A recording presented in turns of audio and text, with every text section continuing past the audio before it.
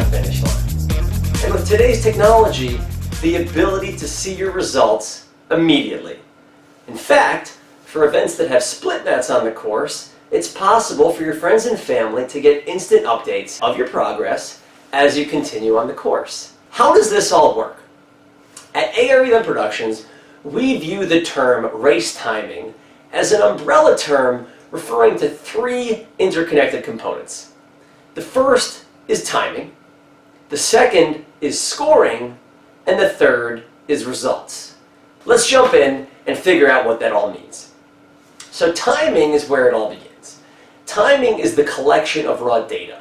Specifically, when you're running in a race using transponder timing, or RFID, radio frequency identification. You might also hear the term tag timing.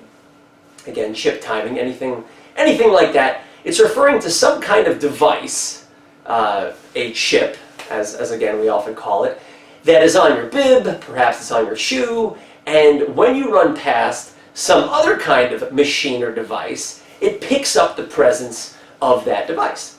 So this can get very technical, but to keep it really basic, on the back of your bib, with we traditionally use Chronotrack for our timing, on the back of your bib is a thin sticker. When your bib goes past a timing point, the system that reads it gets the bib number that you have that's assigned to that tag and records the time at which it was seen. That's all it is. So when you're running on a course, perhaps you run across something like this. Well, when you run across that, inside of that orange flap is one of these. This is an antenna. An antenna that is attached to a cable. And that cable is attached to a controller. And this controller is attached either via Ethernet cable or through the internet to our scoring computer.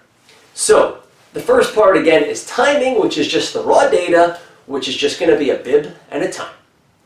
The second part is scoring, and that's where it reaches our software. So timing is the hardware, the physical devices that are going to get the information, and scoring is where the magic happens. That's going to be the calculations and the comparisons. So the first most basic calculation we have to do is how long did it take you to get somewhere? As a basic example, let's say you're running in a 10K and it takes you an hour. So you cross the start line at 10 o'clock, 0000, and you finish at exactly 11 a.m. on the dot. The calculation is your finish time minus your start. So 11 minus 10, that's going to be 1 hour. We will also calculate pace at that point. The next thing we're going to do are the comparisons. So we know your data specific to you. Well, how did you do compared to others? So typically results, of course, will show place. So at that point in the software, take everyone who's finished, sort them by time, and then assign a place.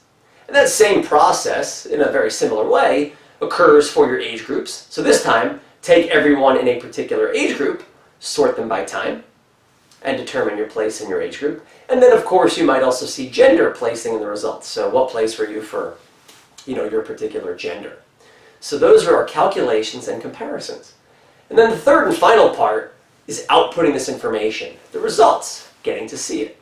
So the hardware captures the raw times, software does the calculations, and stores it in some kind of database, which is basically a glorified Excel spreadsheet with a little more to it. And then the results, whether it is to a physical sheet of paper that we print, or perhaps to a to a mobile app, or simply to a website, it's putting the information there.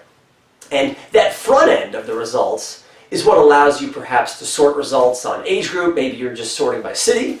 Are you the fastest person who lives on your block? Sorting by age, and of course, other things like that. So with that said, those are just some basics on race timing.